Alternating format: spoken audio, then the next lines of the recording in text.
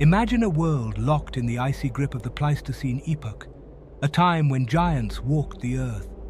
Mammoths, mastodons, and ground sloths, creatures of immense size and power, dominated the landscape. But even among these titans, one predator stood out, a creature as iconic as it was fearsome: Smilodon, also known as the saber-toothed tiger. The saber-toothed tiger was a marvel of specialized evolution. Its most striking feature, those enormous canine teeth, could reach over 7 inches in length, the longest of any known feline. These were not merely for display. They were precision instruments of death. Unlike modern cats that rely on suffocation, the saber-toothed tiger's killing technique was a swift, precise bite to the neck, severing major arteries and causing rapid blood loss. Its skull and jaw were perfectly adapted for this purpose. The powerful jaw muscles, combined with the wide gape, generated immense force, driving those formidable canines deep into its prey. The saber-toothed tiger was a master of ambush.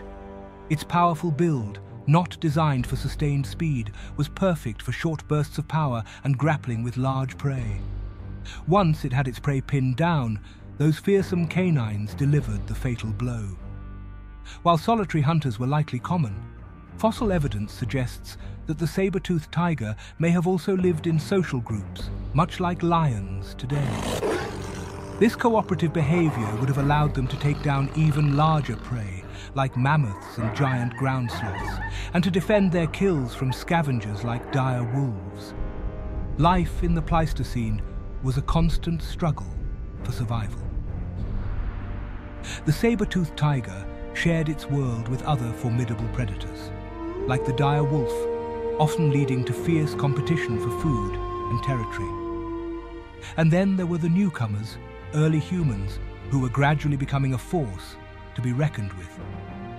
These awe-inspiring creatures left their mark not only on the fossil record, but also on the walls of caves, where their image was captured in primitive art, a testament to their impact on the human psyche. The relationship between humans and the saber-toothed tiger was complex, a mix of fear, respect, and perhaps even competition.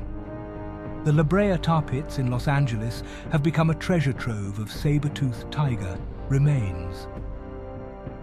These natural asphalt seeps trapped countless animals over millennia, providing a unique window into Pleistocene life, including the predators and prey that inhabited this ancient ecosystem.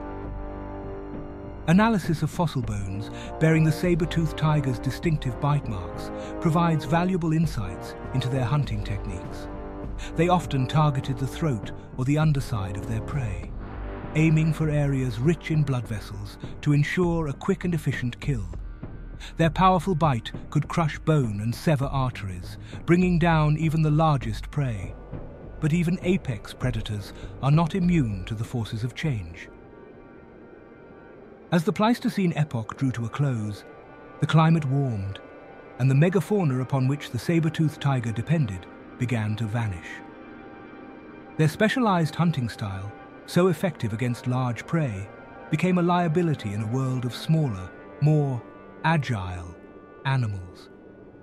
The decline of megafauna wasn't the only challenge. Competition with newly arrived predators, like early humans, and the potential impact of diseases may have also contributed to their demise. The saber-toothed tiger, once the king of the beasts, was now struggling to survive in a changing world. Unable to adapt to the new reality, the saber-toothed tiger's reign eventually came to an end.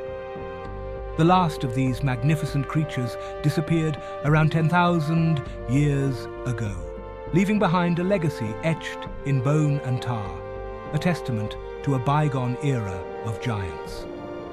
The story of the saber-toothed tiger is a poignant reminder of the ever-changing nature of our planet and the delicate balance between life, death, and extinction.